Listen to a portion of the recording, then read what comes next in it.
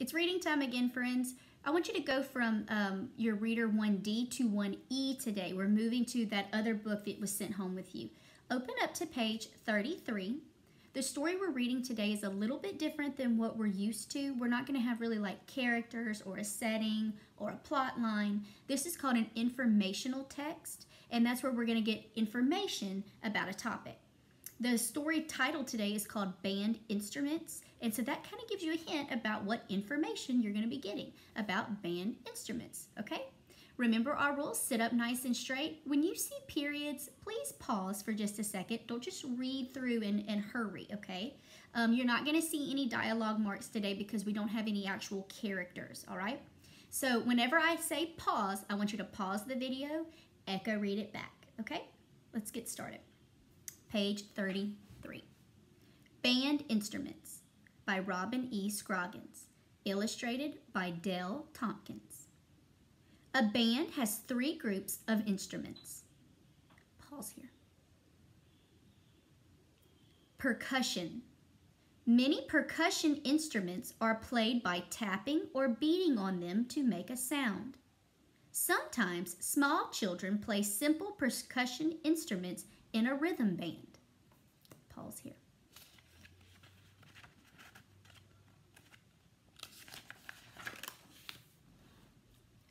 Brass. A musician plays each brass instrument by blowing through a metal mouthpiece. He changes the sound by moving his lips. Sometimes he changes the sound by pressing valves. A musician changes the sound of the trombone by moving the slide. Pause. The smallest brass instruments make the highest sounds. The largest brass instruments make the lowest sounds. Pause. Before we turn the page, let's look on page 34 and 35. Let's look at each instrument and say the name. You can say it with me, or you can pause it after I say it and repeat it to me, okay? The first one is a French horn, a trumpet, go over to page 35, a trombone, a tuba, and a baritone. Okay, those are all the brass instruments. Let's turn to page 36 and we'll continue reading. Woodwinds. Musicians play some woodwind instruments by blowing across an opening in the lip plate. They play other woodwinds by blowing through reeds. They change the sound by using their fingers to press keys or to cover holes. Pause here. The shorter instruments make higher sounds. The larger instruments make deeper sounds. You can pause here. Again, let's go ahead and take a look at each page 36 and 37. Let's look at these different woodwinds. Again, you can say it with me, or you can pause it and repeat it back, okay? There's the piccolo. I want you to remember that one for another story. The flute. Go to page 37. The clarinet. The oboe. The saxophone.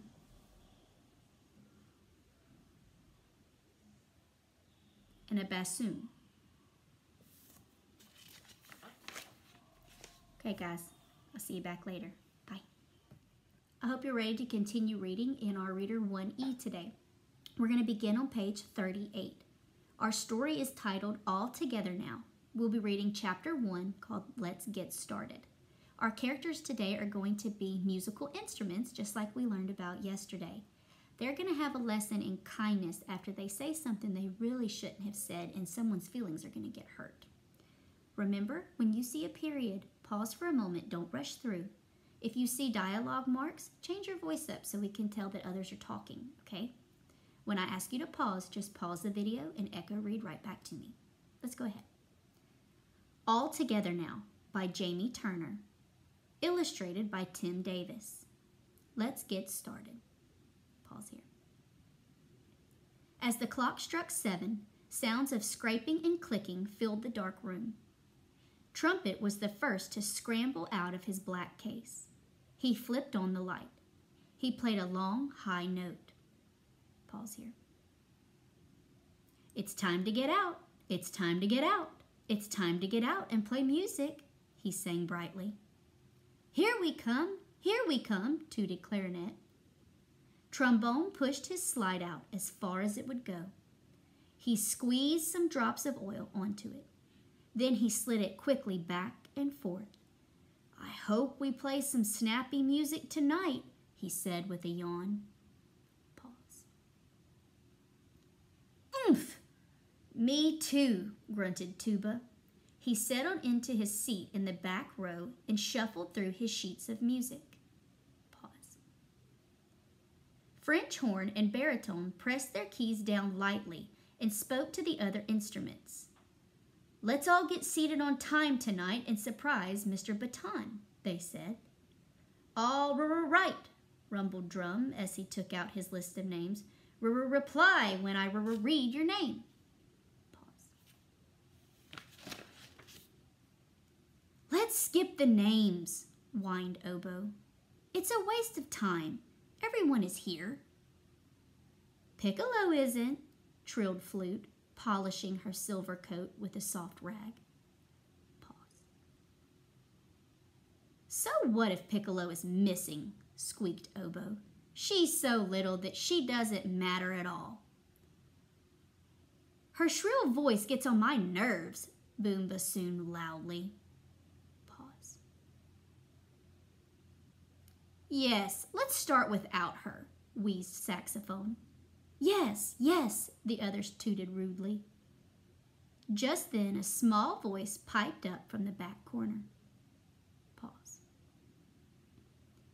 There stood Piccolo, looking at the other instruments sadly. "I always thought you were my friends," she said. Her shine was gone, and her lip plate quivered as she spoke. Pause. The other instruments looked down in shame and pretended to be studying their music. No one said anything. Pause. Piccolo slowly crawled back inside her small case and shut the lid with a sad little click. A tiny, muffled sob floated up from the dark, lonely corner. Pause.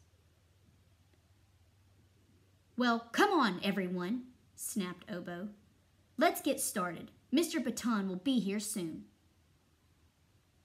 After you finish reading, you can start on your work text.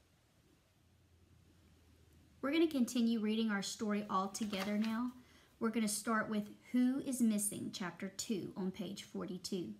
Before we begin, take a look at page 42. Look at the illustration at the bottom. The long white stick that's in front of the music sheets right there, that's a baton. Okay, that's Mr. Baton, who they've been waiting for. And the other, you can see the other musical instruments. If you remember where we left off, they were not kind to Piccolo yesterday. They said some things that really hurt Piccolo's feelings. So let's see what happens today whenever they go to play their music, but they don't have Piccolo with them. Here we go. Who is missing? Mr. Baton held himself stiff and tall as he spoke to the band. "Tonight," he said, "we are going to play a march called the Stars and Stripes Forever. We will perform it this summer at the 4th of July concert." Pause. As Mr. Baton passed out pages of music, the instruments buzzed with excitement. Then he stepped up to the front, tapped briskly, and raised himself up to lead. 1, 2, 1, 2, he said. Pause. With one swift stroke, he started the instruments on the first note. The instruments swayed lightly as they played the lively march. All at once, Mr. Baton stopped the music. Pause. "Stop, stop! This part is not right." He frowned at the empty seat next to Flute. "We cannot do this march without Piccolo's help," he shouted. "Where is she?" The instruments shifted in their seats. Pause. I'm here, sniffled a high, wee voice. The room became still as all eyes turned to the back corner. A red-eyed piccolo peeked out of her little case. Pause. What are you doing back there? Called Mr. Baton. Are you sick? The other instruments gasped quietly and looked down at the floor. What would Piccolo say? Pause. But I thought you didn't need me, she squeaked. I'm the smallest instrument in the band and fiddlesticks, roared Mr. Baton. Then he lowered his voice and spoke with gentleness. Piccolo, we cannot play our music without your help, he said. No one can play your part. Please come. Pause. And he went back to her case and helped her out. Hand in hand, they returned to the front of the room.